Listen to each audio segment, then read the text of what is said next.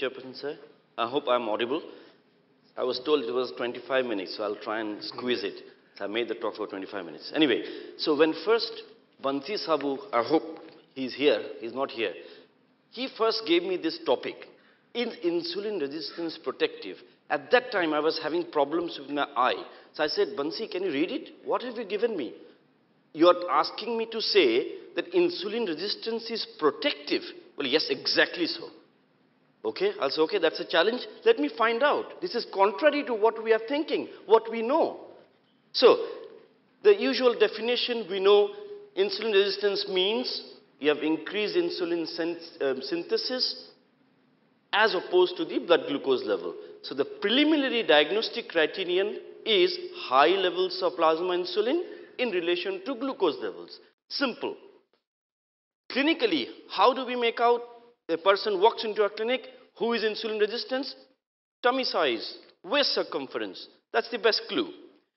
So if we look at the data for, this is men and women, a waist circumference less than 95 and so on and so forth. And for women, this is the waist circumference.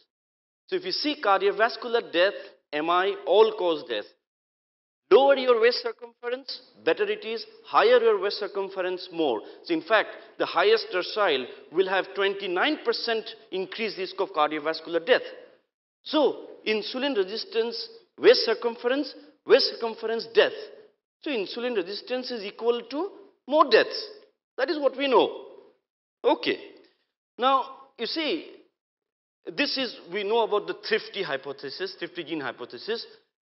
Ancient humans, we had a starvation and feast cycle. When we were not eating, we had sodium and water loss.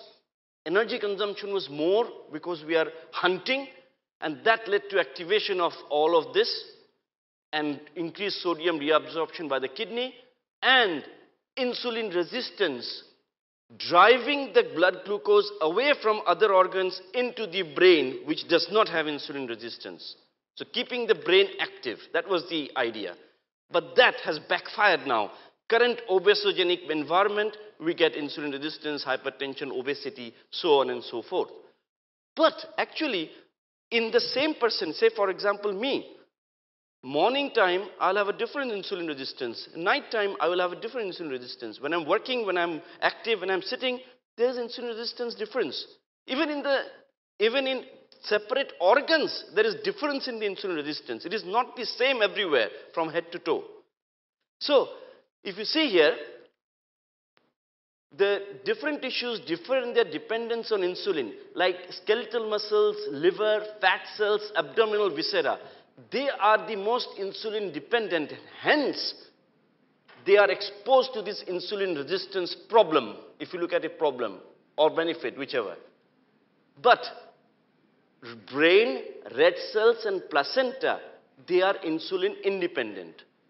So what advantage does the placenta get by not being insulin resistant?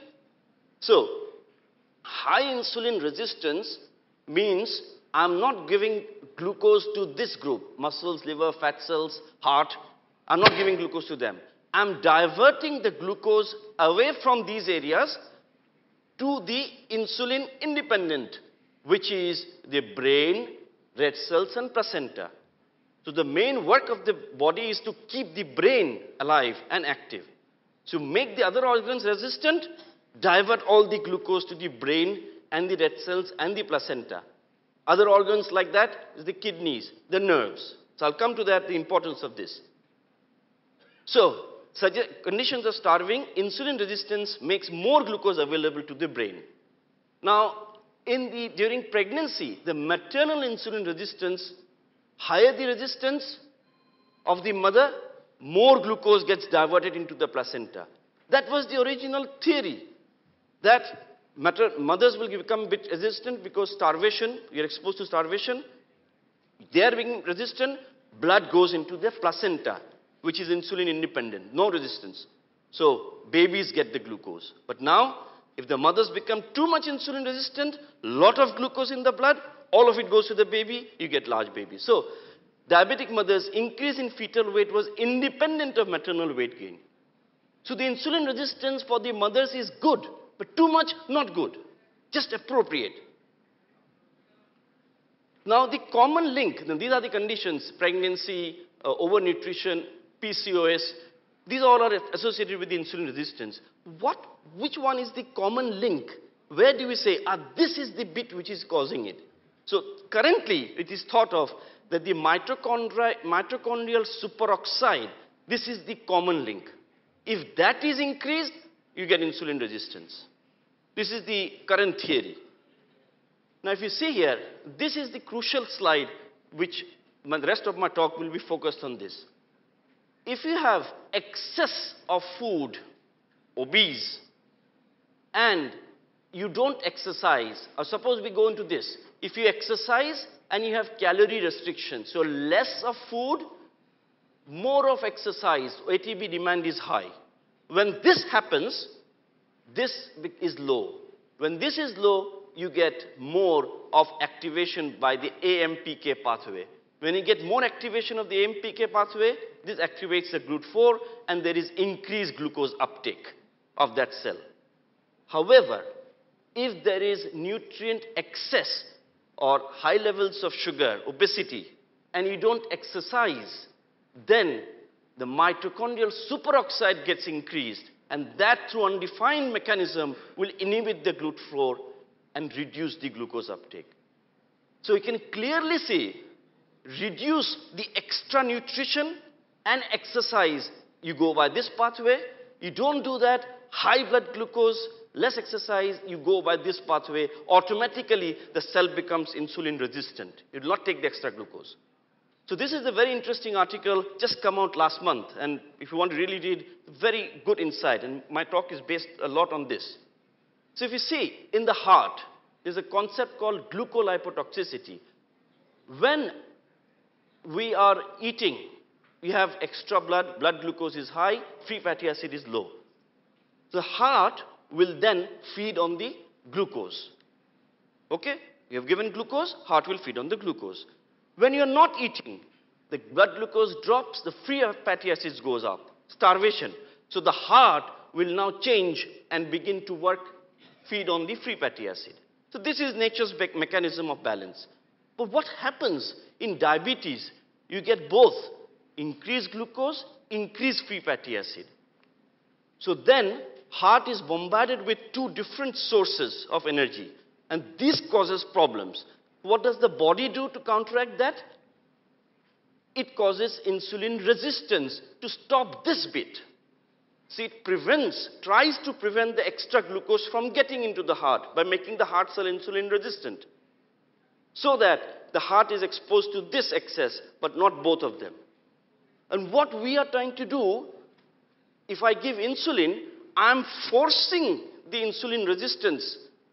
I'm not doing anything to the insulin resistance. I'm forcing this extra glucose to go into the heart. So high levels of sugar, all that going into the heart. So what happens in the cell, this is normal, you get glucose, you get free fatty acid. But when insulin resistance is preventing excess of this to come in. But when you get both together, the glucose is converted into acute glycosylation end products, and the free fatty acids causes other problems. So this is called glucolipotixicity. Is it borne out by, this is a new concept which is coming up, you see. So is it borne out by clinical studies? So there was one study just 2 years ago, 18 patients with type 2 diabetes, failure of oral glucose therapy, they were put on insulin substitution. Now they tried to check what is the lipid content of the heart when you start the insulin therapy and what happens after about 6 months. And what they found, this is the liver, this is the heart. And this is the myocardial lipid content. Immediately after starting the insulin, it actually went up. And later on, it came down. So that's a thought, you see. So the initial slides which I told you, nutrient excess, not exercising, you're going down insulin resistance. We are trying to prevent that. And you're causing excess accumulation of the glucolipotixicity. So and another thing which is increasingly coming up is endothelial insulin resistance. Because blood vessels carry all the hormones. It supplies all the organs. So they're most exposed to all the chemicals. So the endothelial insulin resistance becomes a very important factor. And this is another crucial side. So endothelial insulin signaling, two pathways it will go through. One, good pathway, PI3K signaling, it will produce nitrous oxide, vasodilatation, antithrombotic. Bad pathway, MAPK, it will be prothrombotic. So you have got two, one which is good, one which is bad. Okay? Two ways. Now, I am giving extra nutrition, meaning extra glucose, and I'm not exercising. What happens is, the endothelial cell will try to protect itself from damage. So what it will do, it will try to cause insulin resistance. But what actually happens is, the insulin resistance is here, in the good pathway. So the signaling goes to the bad pathway. So there is selective insulin resistance here. And if now all these very high levels of glucose we try to force into the cell, it will go all through this pathway. So if you say insulin therapy is successful when the blood sugar levels are quite well normalized, when we say it is unsuccessful, in spite of high insulin, blood sugar levels are high, then we have problem, because all the signaling will go through here and that will lead to endothelial dysfunction. So that is the theory now. So if you look at the trials of conventional and intensive therapy in the UK PDS, you know, there was no difference in the cardiovascular outcome, but in the metformin arm there was. Look at the weight gain in the UK PDS. Not much difference. Look at the Accord trial, where there were intensive treatment. Insulin use was quite high. Weight gain was more. So extra nutrition plus less of activity, weight gain, that had higher cardiovascular outcome, which my previous speaker has just said was not attributed just to hypoglycemia. VADT, same. Look at the amount of insulin used, plus the weight gain. So high insulin, high weight gain, and if the blood sugar stays high, then you have got problems. If you look at the insulin treatment versus conventional treatment, Digami 1, initially it showed some benefit, but it was a short 3-month follow-up. Look at the Digami 2, the insulin use was much more, the weight gain was much more, and actually there was no benefit, cardiovascular outcome-wise. Bari 2D, I'll come to that. So in a follow-up of Digami 2, actually insulin therapy from the time of hospital discharge was associated with increased risk of composite of death, reinfarction or stroke. So it seemed to be detrimental on paper. If you come to the Bari 2D, where they use insulin sensitizer versus insulin provider, insulin use and sulfonylureas, there was no difference in the outcome. It was not worse in the one which has insulin sensitizer. So whenever intensive use of insulin was associated with lot of weight gain, all the cardiovascular and outcome mortality seemed to be affected. Because I said, that signaling is going through the wrong pathway, not what we want. If you look at the Look Ahead trial, where they used lifestyle intervention through weight loss. So intensive lifestyle intervention, they only achieved an HbA1c reduction of 0.2. They showed that overall, non-significant nevertheless, but all the aspects were reduced. So 15% reduction of the death rate, myocardial infarction, fatal myocardial infarction, and 20% reduction in heart failure. Not any medicine, lifestyle, weight loss.